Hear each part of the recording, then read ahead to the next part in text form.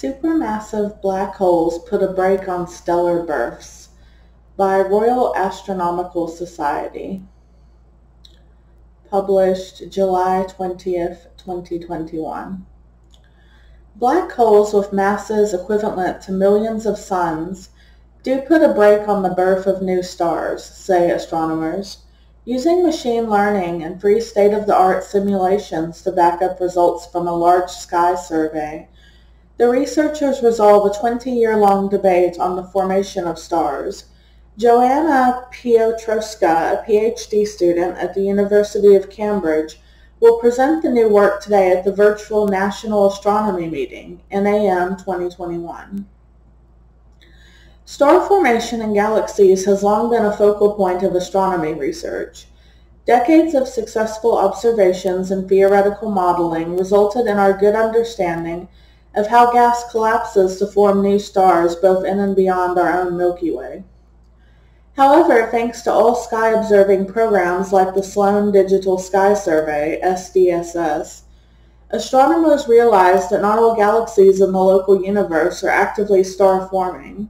There exists an abundant population of quiescent objects which form stars at significantly lower rates. The question of what stops star formation in galaxies remains the biggest unknown in our understanding of galaxy evolution, debated over the past 20 years. Piotrowska and her team set up an experiment to find out what might be responsible. Using free state-of-the-art cosmological simulations, Eagle, Illustris, and Illustris TNG, the astronomers investigated what we would expect to see in the real universe as observed by the SDSS when different physical processes were halting star formation in massive galaxies. The astronomers applied a machine learning algorithm to classify galaxies into star-forming and quiescent, asking which of three parameters, the mass of the supermassive black holes found at the center of galaxies, these monster objects have typically millions or even billions of times the mass of our Sun, the total mass of stars in the galaxy, or the mass of the dark matter halo around galaxies, best predicts how galaxies turn out. These parameters then enabled the team to work out which physical process, energy injection by supermassive black holes, supernova explosions, or shock heating of gas in massive halos, is responsible for forcing galaxies into semi-retirement. The new simulations predict the supermassive black hole mass as the most important factor in putting the brakes on star formation. Crucially, the simulation results match observations of the local universe, adding weight to the researchers' findings.